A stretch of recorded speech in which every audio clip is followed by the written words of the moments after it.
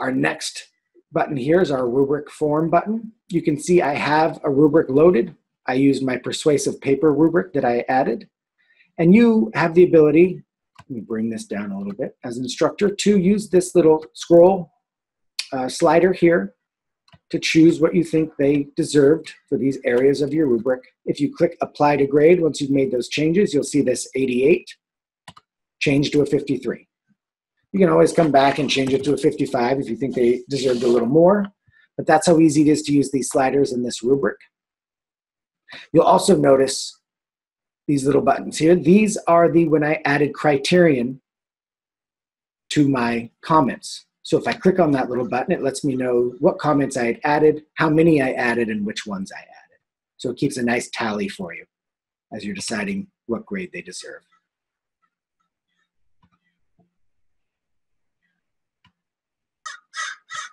Okay.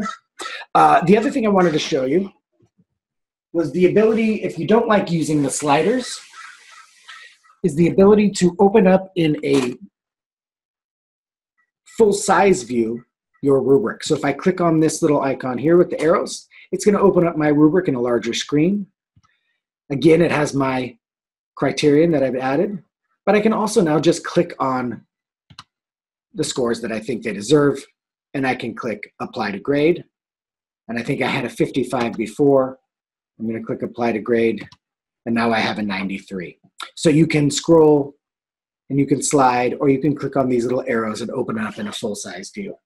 The other item I'd like to show you before we jump down to the similarity layer is this little gear here. Again, in the classic view, it was a wrench. Now it is a gear. If we open that up, you can see here is our rubric, my persuasive paper rubric. I can scroll down and I can see how it works. But if I click on this little menu button up here in the top left, you can see it gives me the ability to create a brand new rubric.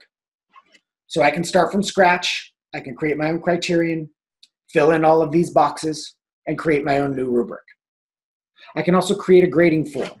For those that you may not be aware of what a grading form is, it's kind of a toned down rubric. So down here I have a grading form. When I click on that, this is what the grading form is. Some simple criteria.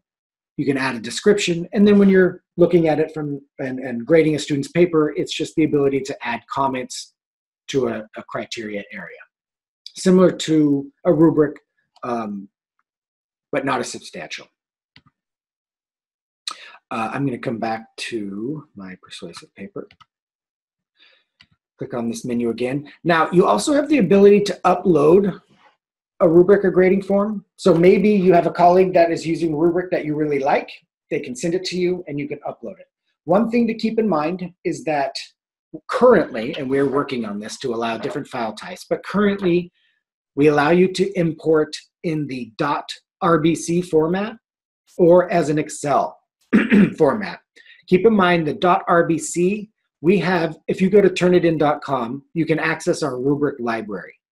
And inside that rubric library, I think we have 50 to 60 rubrics that you can use and download. And when you download them, they're in the .rbc format. So you would then use those to load into here. If you use Excel, you can use Excel, but you'll have to use our Excel template in order to be able to load it into your course here. So I clicked on upload. You can see what it accepts. .rbc, XLS, XLSS. And here's this rubric example. So if you click on this and open it up, it's going to give you a rubric in an Excel sheet that you can then manipulate and change to your liking, then save it and submit it. Let me see if that opened up. Here we go. So here's our example. So this is the format it needs to be able to read your Excel rubric. So if you download this template, you can copy and paste everything you'd like into it, and then you can load it. But if it's not in this format, it's going to come out and be a problem. So just keep that in mind, that you just want to make sure that you use the .rbc format, which is from our rubric library, or use an Excel sheet that you have copy and pasted into our rubric example as a template to use. And then once you've done that, you can browse for those files and you can load them in.